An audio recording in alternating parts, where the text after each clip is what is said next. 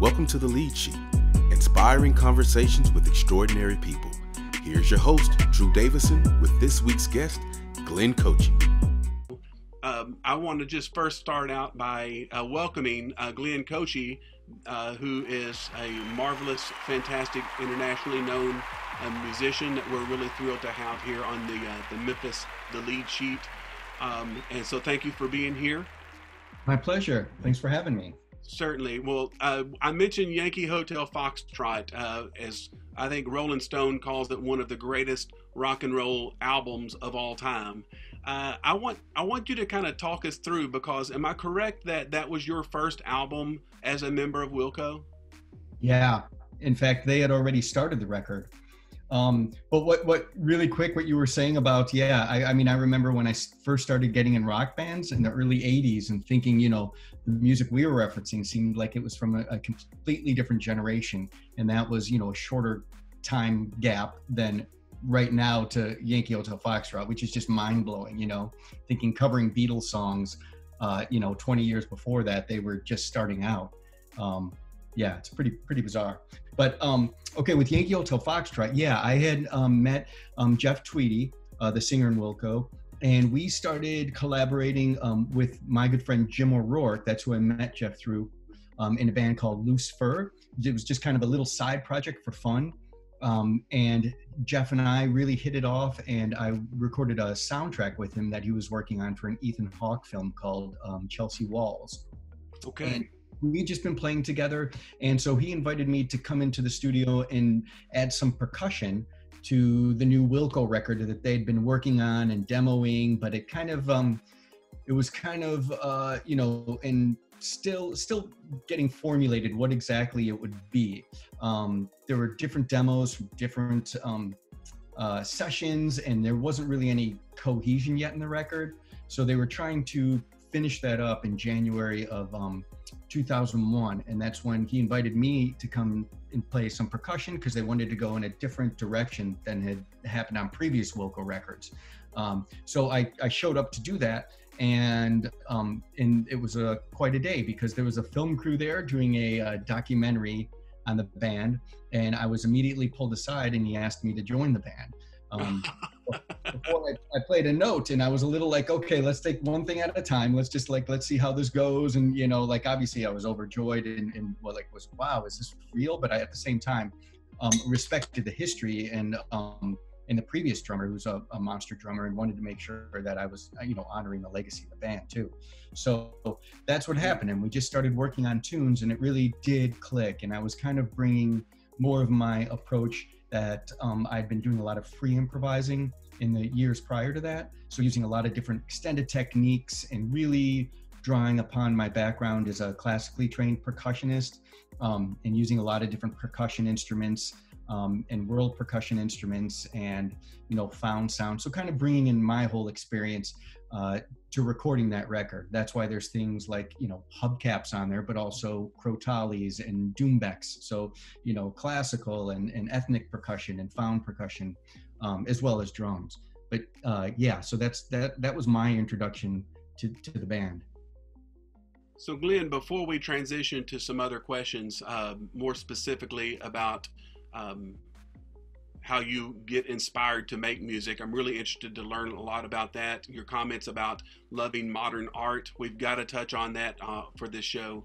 But I want to talk a little bit more about my own personal questions about Yankee Hotel Foxtrot, being that it was your introduction debut album with the band. There were some extraordinary things that happened in American history right at the same time. So I'd like you to talk a little bit about the release of what must have been a pretty important time in your life to be the drummer for this internationally known rock band, and then have this American history event happen right on top of it. Yeah, so it was a pretty complex situation with the release of that album. I have to say, before I get into it, that I actually was afraid that people would hate this record. I dug it, but for me, it was such a departure from like the record that everyone loved from Wilco, being there. which is, you know, a classic, and from the more pop stylings of Summer Teeth, which was the previous, you know, full Wilco record. I thought this one just went off, you know, into a different direction that I really loved, but I honestly thought the hardcore fans would be really upset and not like it. And I thought, you know, okay, I joined the band and I'm going to kill this band now. I'm, you know, still kind of shocked that, you know, wow, it really went the other way, which is cool. And now when I listen back to it, it's like, of course, yeah, it's a really good record. But so what happened is we made the record, and I think because of the band's experience with that previous record, Summer Teeth, where they were asked by the label Warner Brothers to go ahead and re-record some songs to make them a little more accessible, to make them a little more radio ready, and make some changes here and there and bring in different producers to polish this up or fix that. They played ball with all that. They did what the label wanted, and the label still really did not get behind the record at all. You know, this is all secondhand because I wasn't in the band at that point, but it seemed like they felt a little bit burned. Like we played game, you know, we played ball with you, and then we didn't get the support behind it that we were expecting. So this time we handed in a completed record, and it kind of got the same reaction. Like, no, we don't hear a single. We don't know. It's not quite right. We need changes in the, you know, and the band just responded, no, this is the record. And so we were dropped then from Warner Brothers. And we started to shop for a new label, and came up in that time. We think we signed the deal already by then, but it was the release date ahead of time was supposed to be September 11th.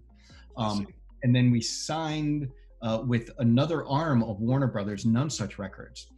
They've always been a very forward-thinking record label that, you know, encompassed a lot of not only the, you know, original world music series, but also a lot of classical composers, a lot of art music, but also, you know, rock and folk as well. So we signed with None Such, also a Warner Brothers label, and before that record came out, I'm not sure the exact timeline, I have to remember, but we did have a tour booked for September. And then September 11th happened.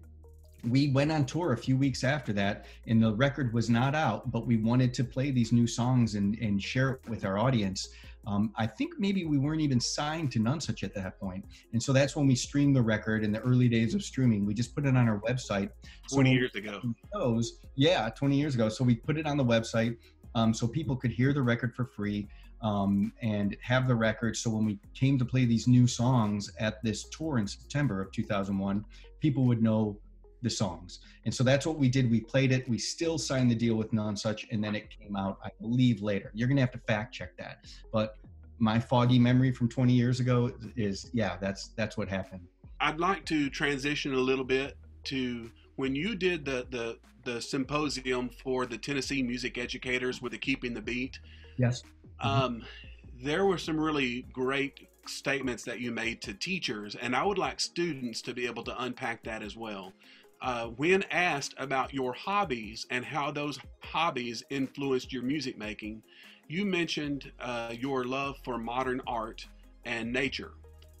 Can you go back and think about that question again and answer it for young people about specifically your source of inspiration as you're creating music? Where do you go to for sources of inspiration? Yeah, I mean, that's a great question. And it's, you know, there's never one place I go for inspiration. You know, I kind of, I try and get in the practice of being creative. I think I learned a while ago that if you wait for an epiphany and you wait for that aha moment, it's probably not going to come.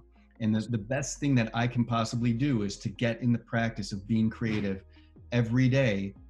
And what I like to do is document that as well. So I try and get some work done, some writing done, or some creative thinking done every day. I document it all. And even though 98% of it may not stand up when I go back and look at it later, it's the idea of getting in the practice of it that lets the creativity flow. And it keeps getting better and better. And so the ideas keep getting better and better because I'm in practice. It's like anything that you do, you know, the more you do it, the better you get at it.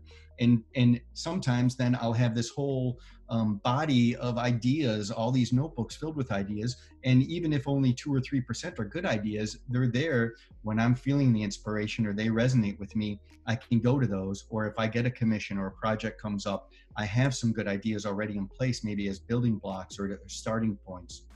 So that is always important for me. Now, I do get, a lot of inspiration from external factors as well. And one is, you mentioned nature. I just love, I love walking. I love hiking. I love when I'm able to bike riding and kayaking and canoeing. I love all of those things, but especially hiking and walking. And when I'm on tour, that's my big thing. I always go on a long walk almost every day. Instead of, because the show is kind of my workout, 2.5 hours, I sweat constantly, it may not be technically aerobic, but it's pretty much a workout for me. So I don't go to a gym or go running beyond that, but I do like going on long walks. And the inspiration, although sometimes it can come from things I see or hear or experience, I think it's more of that my mind is at rest when I'm in nature or when I'm walking or when I'm hiking. It's that I can't do busy work around the house, or I can't return this email. I can't be on a device. I can't be reading something. I can't be, you know what I mean? Your mind is free to shut down and just think. And wow. I think that's the important time when ideas come to me. When I quiet down all the noise and just live in the moment of when I'm out in nature, when I'm hiking or walking, I'm in the moment, and then the ideas can come to me and I hear them, you know what I mean? Because I'm not distracted doing 10 other things. So I think that's probably a question about that. Yeah. Do you think that, because I think about the past 20 years that you've been with Wilco and how many kids have grown up during that time and how the world has changed and to where there are devices everywhere. A good friend told me yesterday, we've got to get schools open back up, because think of all the information that is not being disseminated to kids. We're going to fall behind. And I told him that's probably true. But if you think about the entire history of humanity, for the last 4 months, young people have been tuned in, consuming information at a rate that the world has never seen. It's just that it's up to the kids on how they consume that, which is terrifying and inspiring at the same time. But it makes me wonder if those quiet moments that you talk about seeking inspiration, it makes me wonder if young people aren't seeking that out because it's such a foreign thing to be unconnected. Any thoughts on that? Well, I mean, as a parent, I always worry about that, and maybe, I force my kids a little too much to, limit screen time and to get them out there against their will, and hike with me and, get on the water, do something like that. But you're right. I mean, it is, kids have had access to far more information the last 4 months or 3 months than we did just on a typical summer vacation when we were kids. And I sound like an old man, but it's true. Because then we had 3 months just to occupy ourselves and figure out what to do with our time, without devices. I mean, there was TV, of course, but no, I do worry about that, especially, now that, cell phones, kids are younger and younger getting cell phones or Apple Watches or Fitbits or whatever. There's always that pull there where they can check out what's going on and happening. But I think it's just, everyone's going to learn a balance. Everyone has to learn to balance what's right for them. I just try and watch it in my own family. I can't really, I don't know enough to give recommendations to other people, but I think that silence is important. And you know what, honestly, you can find that silence too or a lot of times from reading or from experiencing other forms of art. And that's, another, even though it's not silence or shutting your thoughts down, but I mentioned that I get a lot of inspiration, when I'm on the road too. I love to go to museums, to art museums in particular, modern art museums. And I find that, I get a lot of ideas for pieces, for writing, for beats, for things like that, from modern art or sculpture, from literature, from other artistic mediums, from dance even. And it's more seeing these things, these mediums that are far older than what I do. My instrument's only 100 100 years old, 110 years old. Okay, that's a baby in the history of time, in the history of the arts.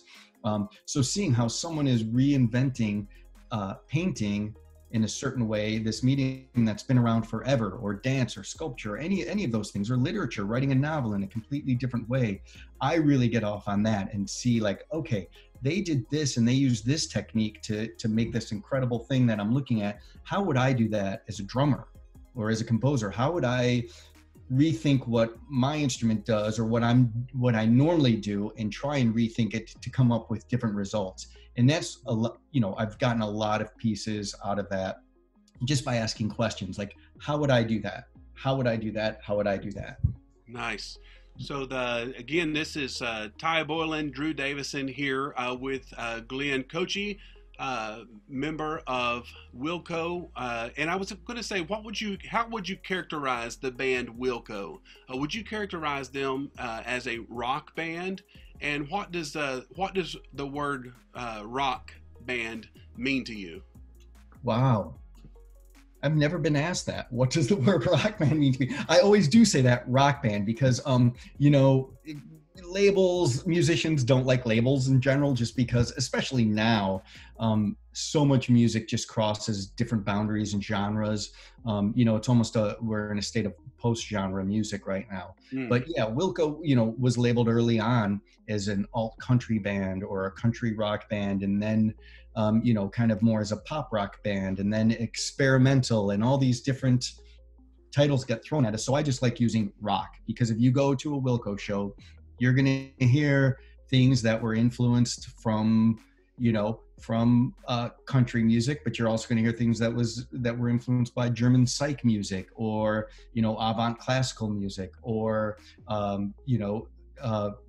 post bebop jazz, or what I mean. Just because of the members, who we all are, what we listen to, what we do on our own, we bring all of that experience to the band, and you can hear all these different influences seep in, and when they're melded together with the rest of the band, they become something hopefully fresh and new. But it's a little too hard to describe all of those things and to say that, so I just say rock band. Now, what is a rock band? I mean, the instrumentation, I think, says a lot. Guitars, drums, bass, keyboards, and vocals. So to me, that's kind of standard rock band instrumentation. And we're definitely steeped in I guess the songs at their core. Jeff Tweedy's songwriting is based in folk music at its core. That the rich history of folk music from different cultures that arose in America, and that's what created all of our great art forms that branched out. From R&B to jazz to rock, rockabilly, country, everything in there. So at the core, I think there's a nugget of folk songs in all of our songs, and then we kind of dress them up in all these different and unique ways. I think that's really interesting, Glenn, because in my classroom, we've actually talked about what defines a genre. And I played a song by Johnny Gill called My, and then I played a song by Jason Aldean, Tonight Looks Good on You. And we discussed the topic of the song, of both of those songs, were a man really saying to his woman that you look beautiful tonight. So they define one as a country song and one as an R&B song. So if they're talking about the same content, then what makes them the genre that they are? So we came to the same conclusion that instrumentation really does have a lot to do with it. What type of instruments are you using?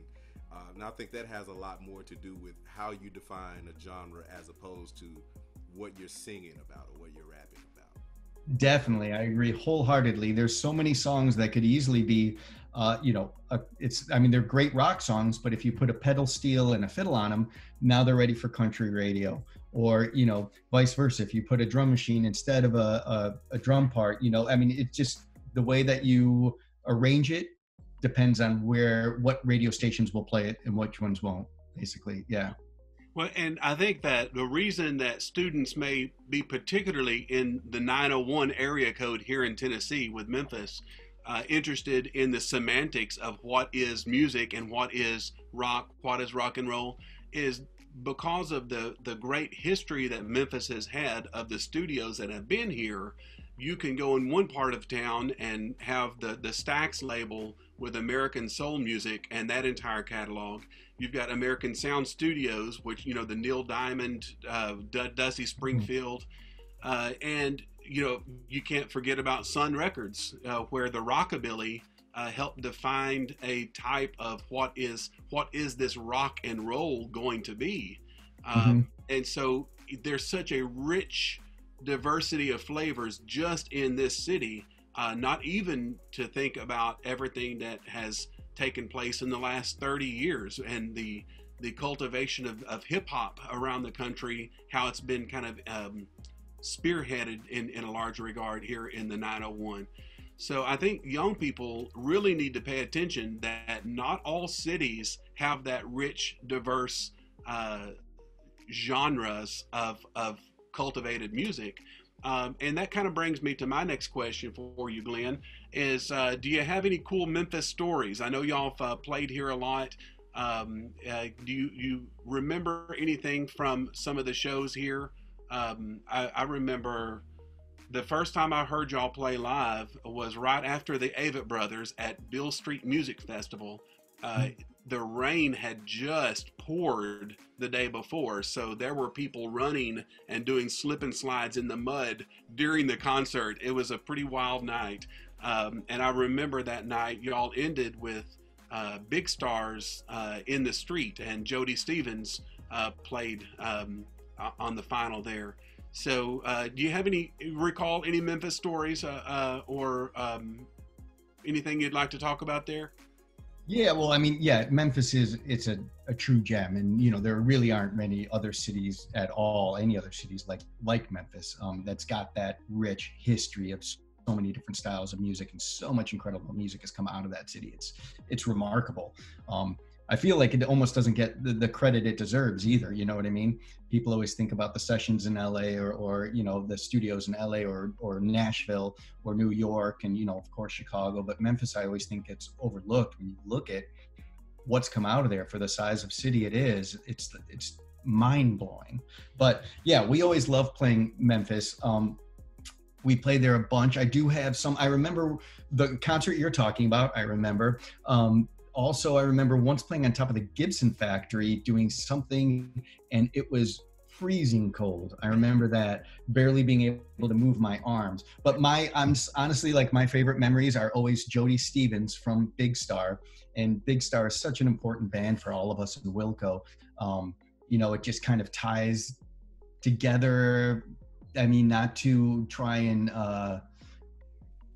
you know, to minimize what they did, but for me, it ties together like where the Beatles and the Replacements, they're what's in between. You know, they're that from you know, pop crafting, beautiful lyricism, songwriting, to this kind of rough and tumble, let it all hang out, just go, you know, kind of crazy. They have both of that in there, and they're such a incredible band. So for me, every time we're there, almost every time, Jody Stevens, who's one of my drumming heroes too, he's just got such a beautiful style, sits in with Wilco.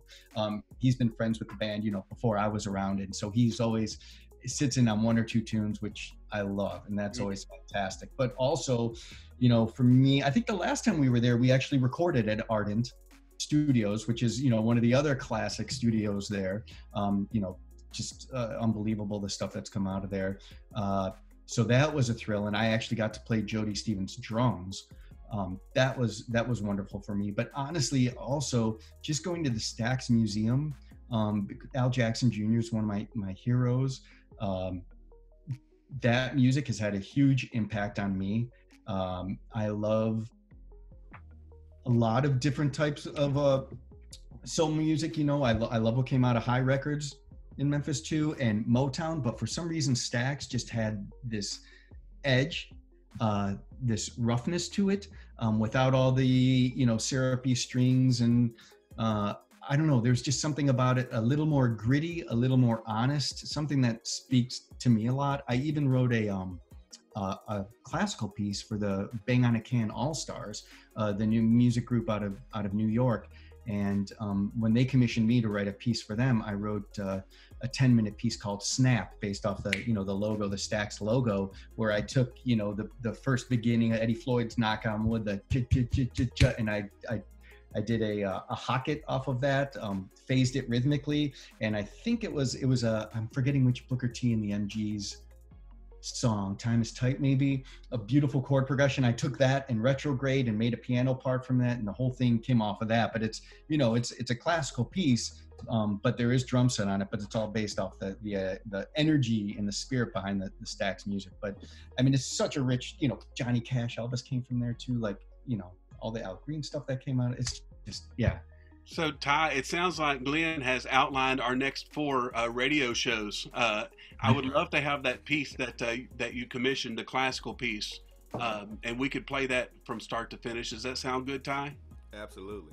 And I don't know that it's ever been recorded. Oh, really? Well, yeah, there might be a live version of it, but if I remember correctly, the live version of it, they had a substitute piano player that day. And it is a monster piano part. They're jumping, all over the place. It's kind of based around that piano part. And I think, I'm pretty sure I have a live recording of it, but the piano part was pretty much butchered.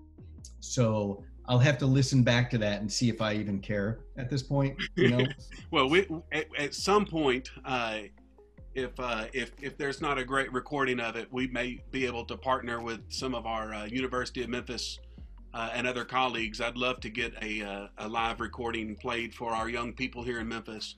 And Ty, let's also try to get Jody Stevens from Ardent to be one of our upcoming guests. I'd love to hear some of those expanded stories. Sweet man, down to earth, So that inspired me to ask a curveball question. Sam Cooke was once asked if there was a song out there that he wished that he wrote, what song would that be? And he said, Blowing in the Wind. Oh. He said every time that he heard that song, he knew that was the message that he wanted to sing about, that he wanted to talk about. And that's subsequently inspired A Change Is Going to Come.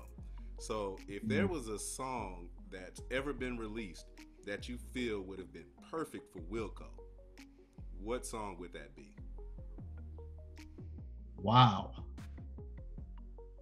That might be the toughest question I've ever gotten. That would be perfect for Wilco, because I'm sure everyone in the band would give a completely different answer. And there's so many different things we do. Wow. Well, and I think it's also cool that almost every one of your live shows, y'all end with something fantastic that is special to that city, just like you mentioned with In the Street when you come to Memphis. I was just in Chicago in December, right before the pandemic, and y'all, I think y'all had like 4 or 5 shows in a row at the Chicago Theater. Yeah.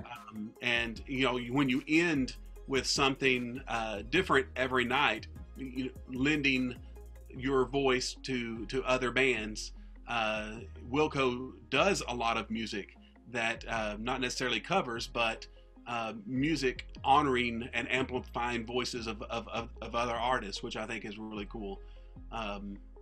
So yeah, I mean, you know what? That's Ty. That's such an amazing question. I'm trying to think too, because we do cover bands, and a few years ago at our festival, we actually did an all request cover set. And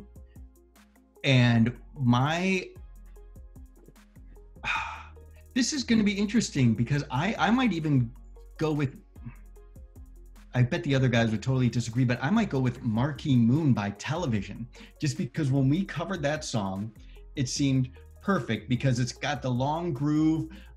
Jeff's voice was suited for it, but more the guitar attack, because we've got 3 monster guitar players in our band, and all the guitar interplay that happens on that song, it just seemed like the band really came alive. Like that was a super huge challenge for us to learn it and to get it going. But it also seemed like, yes, this makes perfect sense for us to be playing this right now. It's such a great song. Yeah, so I'm gonna have to go with Marquee Moon by Television. it seems like that would be the, it's very, maybe right for us because we've all listened to it so much and been so influenced by it. But yeah. Well, we're coming up to getting close to the hour, which is really sad for me because I have so many more notes here for questions. I want to introduce young people in the city of Memphis, introduce to some about the idea of a Fulbright scholarship. And I know that your wife is a scholar, an engineer, and so many great things, doing great work. And so I want to bring her in a minute if we can. But before we do, one question about Tiny Desk Concert. Oh, yes, sir. One thing I forgot to say too that's really important about, like, when I was thinking about Stax, and what we started the whole conversation off with, Booker T and the MGs, that just, having white and black musicians at an early time like that, playing together with, when I think it was still when they started, there was still segregation going on in Memphis. It's just mind blowing. It seems so natural and such a perfect band for me. Everything about that band, but they must have been one of the early rock bands, at least, or soul bands, or whatever you want to call them, because they're kind of everything. And they played on all those hits. They backed up all that stuff. And I think that's that's another beautiful thing about Memphis, is you have that core behind all those hits, all those songs on Stax, is that multiracial backing band. I think that's pretty special too. And especially for that time, that was awfully forward thinking of everyone at Stax. And yeah, anyway. Makes me wonder what forward thinking means today. No, it's not forward thinking, not even forward thinking. It should have been, Yeah, it was forward thinking for sure. And it makes me wonder, like, what. Sadly, it was forward thinking, yeah. And it makes me wonder, like, if everybody that cares about this work was really thinking about 2040, what would we be doing right now, for sure? Yeah. So in our final moments here before we bring in your wife, I want to ask about the National Public Radio has this great series, Tiny Desk Concert, and I know y'all have done that several times. And my question, I just listened 2 or 3 times to the one that y'all did promoting A Whole Love, and I think it was around 10 years ago, but it's the first time I actually watched it. And there's a moment where you're playing on the desk. I don't know if you remember that experience, but your drum set was essentially a hodgepodge of anything you would find in a regular office. And at that moment, every person can visualize themselves, whether it's a student at a desk who's tapping on their desk, turning their desk into a drum set with just a bunch of cool guys jamming and making music. It's a great 20-minute video. And Ty, we're going to put on that show a contrast of a tune called War on War. And it's the final tune that they did. And that's from Yankee Hotel Foxtrot. Is that right? So that was already in the works for 10 years. And that video was 10 years ago, 20 years. According to my genius math. But the question that I have is, after listening to that set, I thought, that's a great song. That's a great song. That's a great song. But none of them would have been in my top 20 Wilco songs. And so when y'all are choosing what to do on something that is going to get a lot of people that may not be familiar with Wilco, how do y'all determine what the set list is going to be to introduce your music to people that may not have heard it? I'm not sure. Actually, the last 10 or so years, Jeff pretty much has come up with the set lists.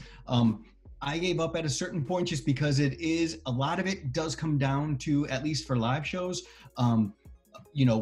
what key is this in, or what guitar do I use on this, and we have to switch to this other guitar, and then this, or can Nell switch to that guitar in time? And there's just a lot of technical stuff that might go into it.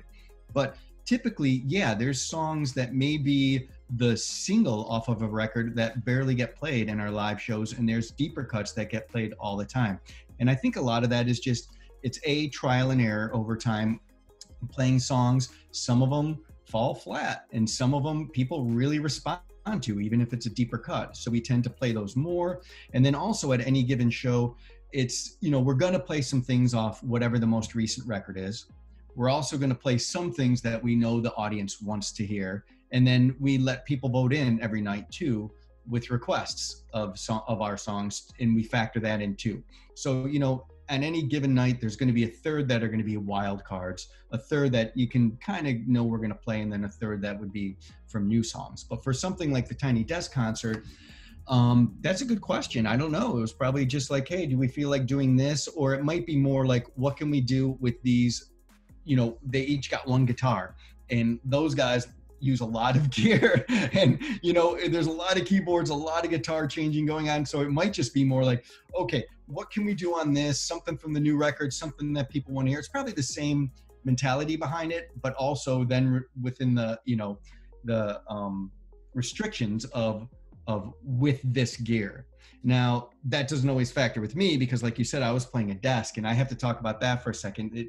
For me, the world is a drum. And that's one of the beautiful things about percussion, is that, it is kind of everything that isn't something else. So if it's not someone singing, or it's not a string instrument or a brass or a woodwind instrument, it's a percussion instrument, basically. And that's historically been the case through classical percussion in orchestras. When a composer wanted a unique sound or texture or color and wrote for it, then they would just throw it in the percussion section, because obviously you're not going to ask a violin player to play a wind machine or a starter pistol, or to do cannon shots, or, whatever, playing an anvil, all these different sounds that were, unheard of at the time, and were introduced to orchestras. And that's continued throughout the creation of my instrument, the drum set. And when that first was created 100 years ago, drummers were playing in these theater setups and vaudeville setups. So drummers were the guy who not only played with the band and provided rhythm, but also was the person who had to take the comedian who came out then and do their cues, or play behind the tap dancer, or the dancer, the comedian, the magician, and had to do those accents and stuff, or had to, so we were using all different types of sounds, and for different effects. Max Roach, legendary Max Roach, called the drum set the original multicultural, multi-percussion instrument. And it's true, because we've got drums from, Western military drums from Europe, drums from Africa, cymbals from Turkey and China, percussion from South America and Africa, from everywhere. And it's this kit, it's a beautiful collection of instruments. And so drum set players and drummers like me still think that way. And I have as much fun finding sounds in a hardware store or a kitchen store as I do in a music store, because if it makes a good sound and it can be, somehow utilized, whether it's a flower pot or water faucets or faucet, yeah, anything, it can be percussion. And so that's why, the thought of, okay, I don't have any drums here, I've just got some sticks and brushes, what's around, no problem, that'll make a sound, a thing full of paper clips, great, a coffee cup, great, all these things, cardboard to play brushes on. So it's, that openness can spark a lot of creativity too, and it's just fun. Very cool. Well, Ty, I hope that you'll be able to find that clip that I sent with the I think it was Delta faucets. There was a faucet company that you did that great commercial for, and that clip is cool. But I want to know, have you ever seen the clips that someone did where they inserted, it's like a bunch of teenage boys insert like weird, strange noise on top of it. And I didn't know that existed. Teenager came alive with that. Yeah, I had to reference it one time, and I looked up and I was like, what's this? It's got more views than the commercial does. And I was like, oh my gosh, whatever. We can thank teenagers for that, I'm sure. Yeah, but, I should tell that to my kids. They'd probably like that better than the original one, but they're still. I want to be respectful of everybody's time here. We're coming up close, and I would like to. I've got a question for both you and your wife, and then specifically for her, if you still had a couple of minutes for us. Sure. Let me go grab her. One moment, please. All right, so here we are again on the lead sheet, featuring the Kotche family in Chicago, and we really enjoyed our conversation with Glenn, and we're going to return with some final questions for him. But Professor Kotche with us is traveled the world recently on a Fulbright fellowship, and I would first like to know your kids. What do they think you do? Are you a teacher to them? Are you an engineer? What do your children think you do? That's a great question. They know, I think they think I might be a physician because they know I have a doctorate. So they've heard people refer to me as Dr. Kotche. So I've had to tell them a couple of times I'm not that kind of doctor. I think they know that I teach. They've come to my office and they've met some of my students. So they know I teach, and they vaguely something related to the medical world. Well, and I want to know a little bit about the Fulbright opportunity that you had. And can you tell young people in Memphis, what is the Fulbright Fellowship? Yeah, that's a great question, and I'm glad you asked because I was part of the Fulbright Scholars, which is an opportunity for researchers and professionals and generally faculty to conduct research abroad. And really the aim was developed from former Senator Fulbright, who wanted to have a diplomatic way of exchange in hoping to work together with other countries peacefully. But there's also, I think, a much bigger program that's actually for Fulbright students. And that is an opportunity for students to go all over the world to 100+ different countries to teach English, to teach, in an area that they studied in college. And so, and those can be 3 to 6 month exchanges as well. So there's a lot of opportunity for students, college students, to go abroad as well.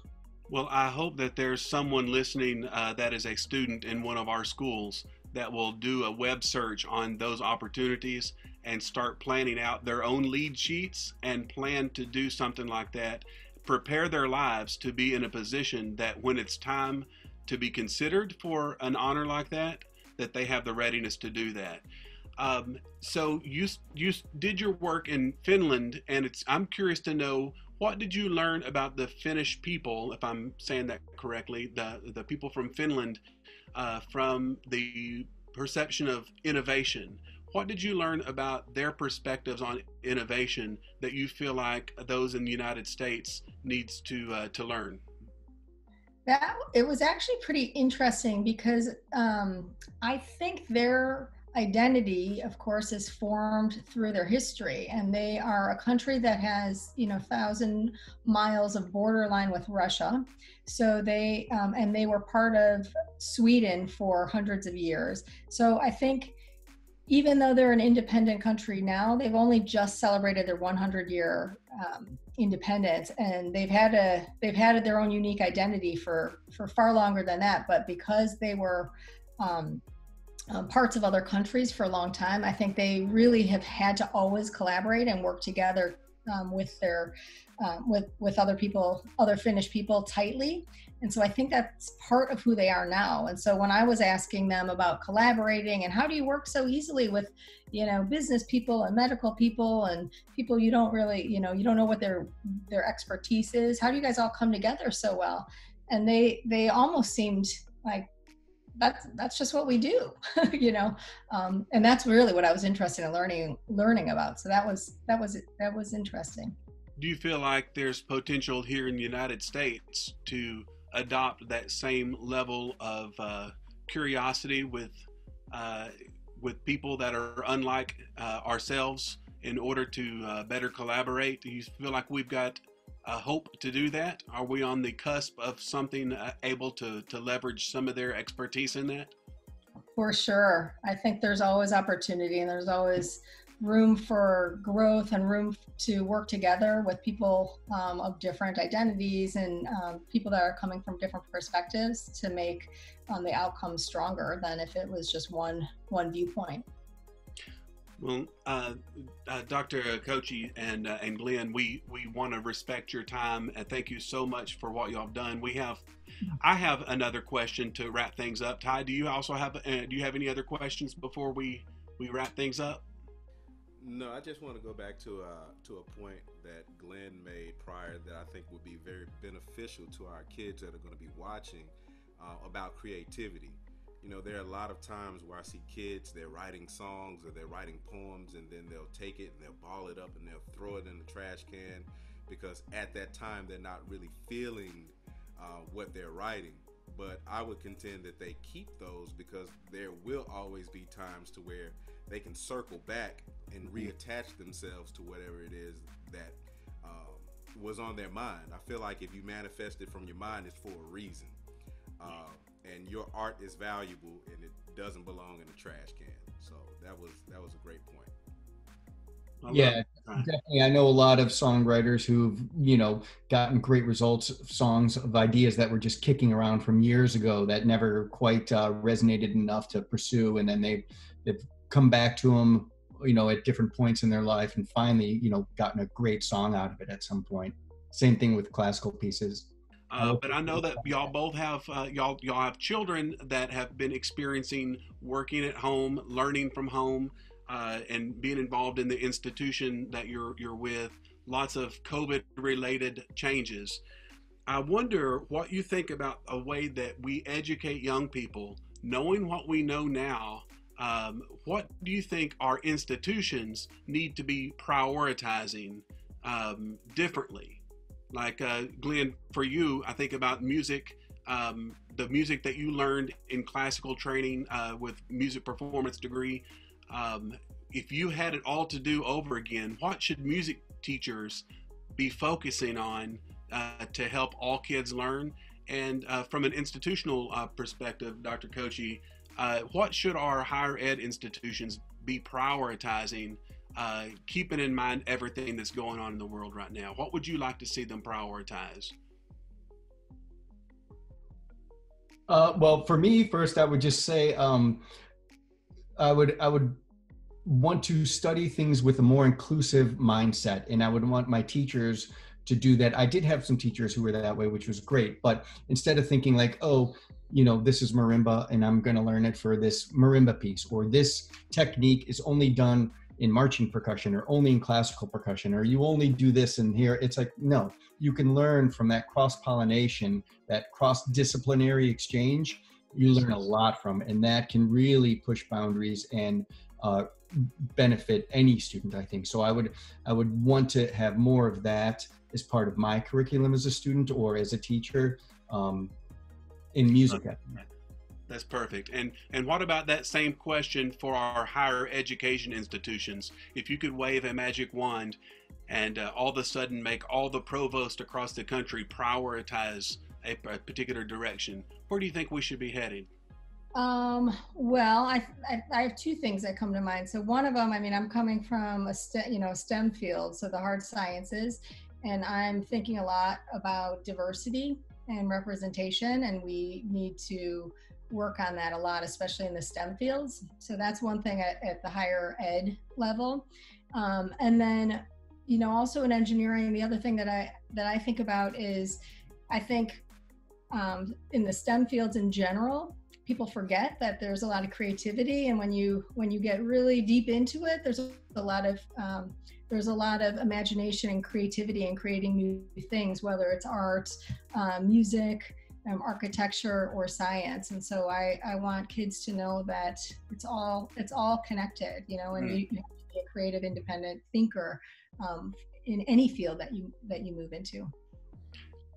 Well, that's perfect.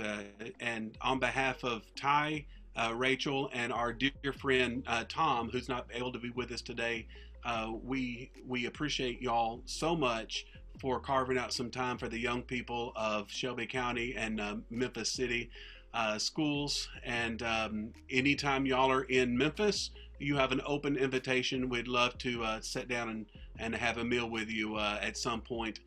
Great days ahead. Thank y'all so very much. Thank you. Thanks. It's a pleasure. Take care.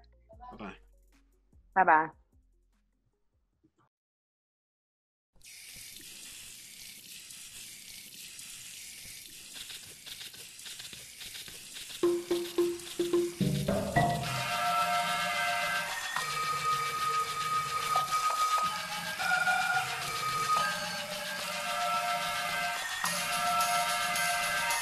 Delta Touch Duo technology for your kitchen and bathroom. Precisely in tune with every touch. See what Delta can do.